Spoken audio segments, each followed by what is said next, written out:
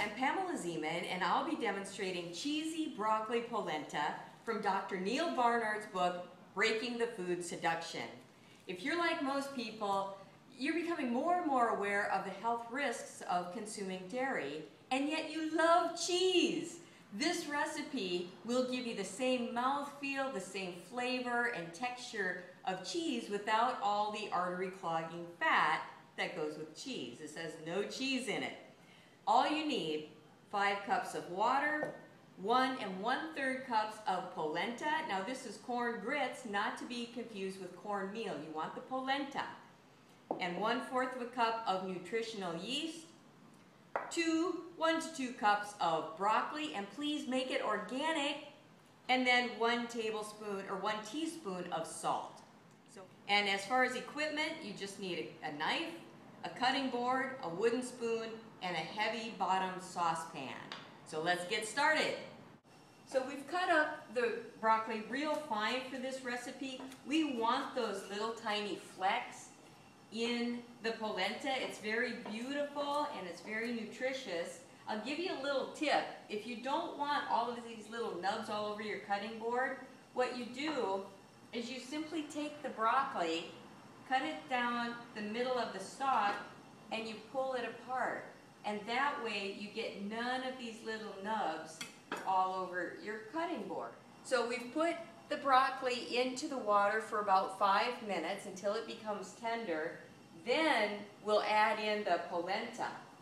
After the broccoli has cooked for 5 minutes, you'll want to remove it from the heat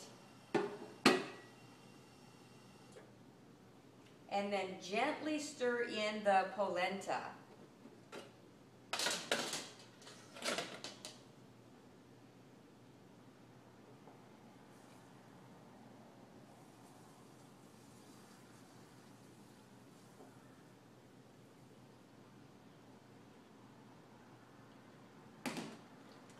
When you have the polenta stirred in, then you'll want to put it back on the heat and simmer it for 20 to 40 minutes.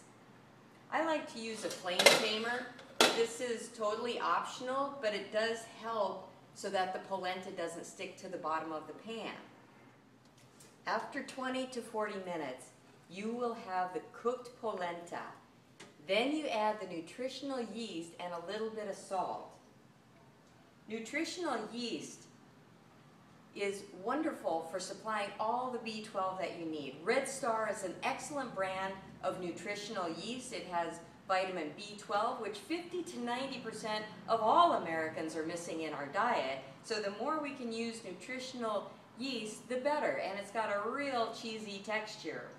So we'll add that in to the polenta along with 1 teaspoon of salt. Stir.